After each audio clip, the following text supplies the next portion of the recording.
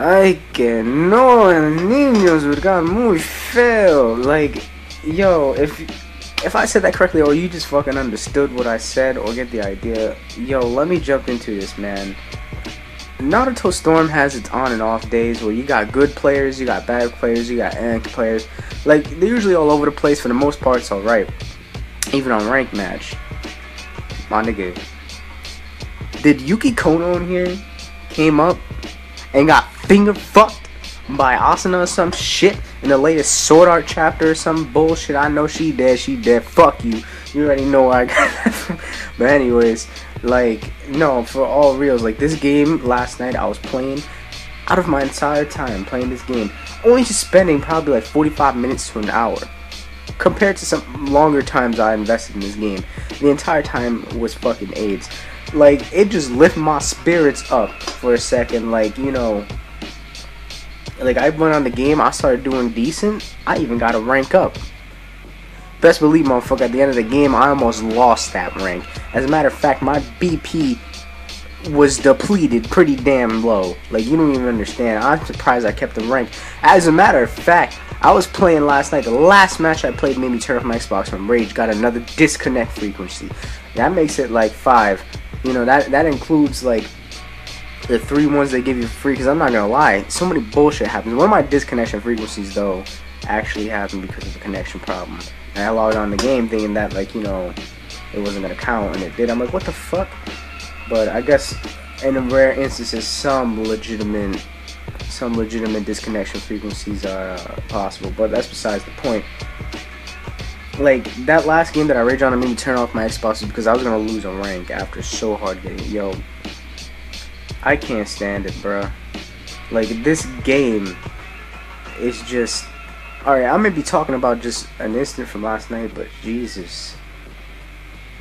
It is just disgusting. They need to fix it by Storm 4, man. I don't give a shit. I feel like I don't even want to give trust to Storm 4, because, like, I feel like it's still going to be bullshit, man. I think it's Storm 4, it's not even going to be like you take down the other person. I think it's going to be like a much longer fight, because I remember seeing gameplay where, like, you take down a person, their teammates are going to replace. I don't know how that's going to work. If they take damage when you call them out and your player hits them or whatever it is, I don't know. I haven't really been looking much at gameplay, but it looks like a game that I'm probably going to stress more than Revolution, personally. I'm just saying, maybe I haven't looked up most of it, but, you know, I think I'm kind of used to fighting the normal way I do, and I don't want to fight like 3 extra characters, man, or 2 extra characters. That's going to take a long ass time. Ah, shit. But anyways, let's move away from the AIDS of the game. So anyways, apparently, although this probably doesn't fucking matter, you're probably like, yo, why the fuck you talking about this? That's why you got no subs, nigga. But, you know, I got some new neighbors, I believe, so, you know, I keep saying that a lot, you know, Daddy Yankee, yo. No, but what's it called? The people upstairs, they moved out, and then quickly we got a new people. I don't even know anything about them. I haven't even seen them. I don't even know. And not that it matters, but I just hope things are still smoothly as it was, smoogly googly, as it was before. But, yeah, man, so I tried getting that Taken King from my friend, and I totally forgot. Destiny has like an in-game sensor or some shit like that. Like, when you go in the game, it verifies your content to make sure you actually legitimately purchase the game.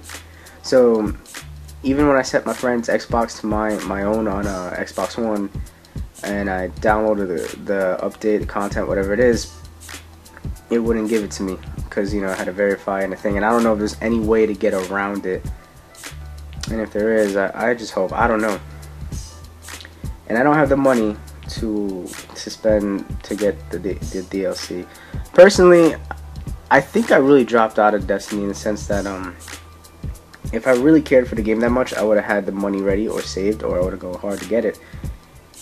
But I don't, because, you know, after playing the 2 DLCs and shit, it doesn't take that much to reach the max, man. They're talking about all these new weapons and these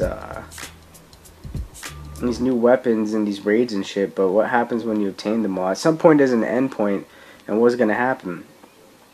I think what really drove me away from the game is that I don't know if this is Bungie's intention, because because you know they're paired up with Activision, and Activision is usually the one that makes those money greedy decisions. Is that it's a pay to play game in a way. Like, you miss out on a lot of stuff and content. I don't even got the extra subclass if you don't have the Taken King. And I'm just like, are you fucking kidding me? They successfully got away with this too. You don't even understand. If you're a hardcore Bungie person, that's why. I'll be honest, I never was into Bungie. Bungie. I never really liked Halo. I only got to play with my friends. I tried playing the story. I tried playing the multiplayer. The multiplayer is a bit fun, not gonna lie, but only with friends, not in the solo sense, not the campaign. My friend gave me Master Chief Collection, and it was amazing playing with my friends the custom games and the snipers, but other than that, playing by myself was pretty boring. I didn't like the campaigns. I gave it a try. I just can't get into Halo, and that's the like pretty much all of Bungie's games. And then you got Destiny. I really enjoyed Destiny, but then but the way they set it up with a pay to play, regardless if that was Bungie's idea or Activision who pushed for that, I don't like it. I couldn't get into it, and I apologize, but just like, well, I can't really apologize for that. I just don't like Bungie games. Like, if you don't like it, get off my dick. But I'm not crazy about it.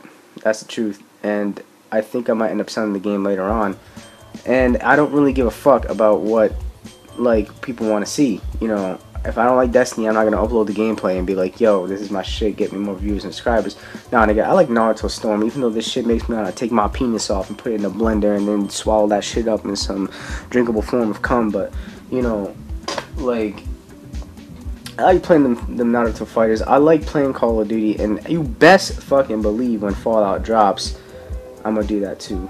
There's a lot of gameplay of Fallout 3 and Fallout New Vegas from the past, so there's no point of me of really going through a whole walkthrough or some shit of it. So I'm pretty sure you guys want to be there when I get the game and do some gameplay of it or whatever is when it comes out. And like, I don't really have any games on Xbox One.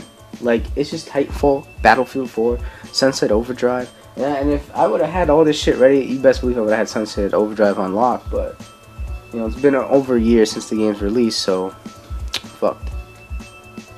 And yeah, man, I got Borderlands. Everybody's seen a lot of Borderlands gameplay, and I'm not the best at it, so I don't know if I'll ever do that, but it's whatever. But I do like the only thing I got here is like the Call of Duty shit. I really love Modern Warfare 2. CSGO is something I want to upload. I think I already told you earlier. And I don't have the PC one. I will eventually at some point. But this is the CSGO is like, even though it's missing out on a lot of like all these updates and shit that PC has that makes it much better. It's just it shouldn't really cost $15. Not because it's bad. I actually like it a lot. But if you're really interested in getting into CSGO, consider the 360 version as kind of like a online demo that never expires. You know, you got a piece of the game of what's much bigger on PC and better, but it's still fun. A lot of communication with teammates, and you know, you get to enjoy a very different experienced shooter than what you normally play. And this is probably like the only shooter that I ever played that I will legitimately say, as a person who usually plays, you know, FPSs on like my Xbox or console in general, this would definitely require a mouse. Like, it's pretty damn tough on a controller. I can see why it's more PC oriented FPS, and how it just gets out of control to hip fire and shoot and all that stuff on a controller on the console. So, you know, that's kind of what makes me, aside from all the updates and the cool skins and shit you can do on the PC, there's a lot of shit, it's even mods and all that stuff, but aside from all that is also the feel and control of it. So that's pretty much my thoughts on that. So maybe I'll do some gameplay with a friend of mine's, Mech Hype, you already know, and yeah, we'll see what will be popping in that shit. Kind of ghetto shit, but anyways, maybe I might talk about some anime in the future too, because I just finished Samurai Champloo, and wow, definitely one of my top 3 animes. Yeah, I love the soundtrack to death because it's by New Jabez and a nigga named Fat John. But anyways, y'all get it. You have to solve it. Peace. Woo!